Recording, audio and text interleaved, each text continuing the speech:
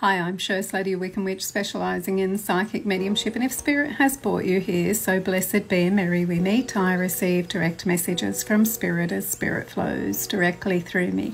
And today I'd like to talk about connection to connection.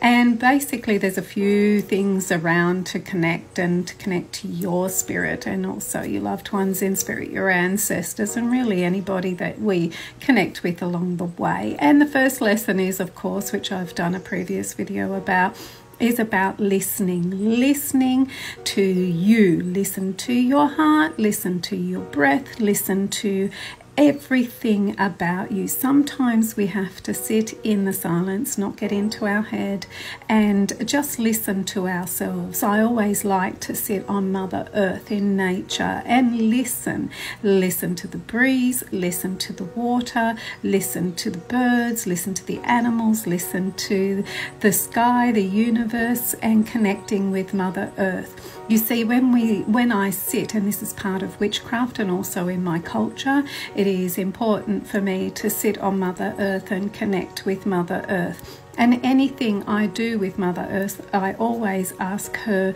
permission if I'm hugging a tree. Now, I often say to clients, go and hug a tree, because within that you're out of your head and you're actually sharing that tree, and that tree will communicate with you in the leaves, in the breeze, the spirit of the tree. You may even hear a heartbeat. Sometimes you may even hear music playing through that tree. I often will also say to clients, ask Mother if you can take a leaf home and sleep with that leaf, and then you'll be able to connect and be able to find your own spirit and then connect to your loved ones in spirit. Connecting with Mother Earth and connecting with all the elements is in our witchcraft, but also very much of my culture. And when we connect, we find that we are all connected in every way.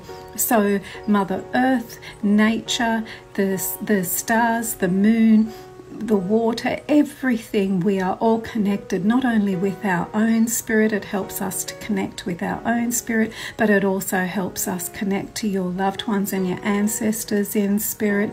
And for any of your connections and your soul family or your spirit family that come in with connecting, that also is your connection to each other. By connecting with yourself and making that deep connection and understanding yourself, you will be able to connect with your loved ones in spirit a lot easier. And the best place to do it, if you can get into nature, is to connect with Mother Earth. And of course,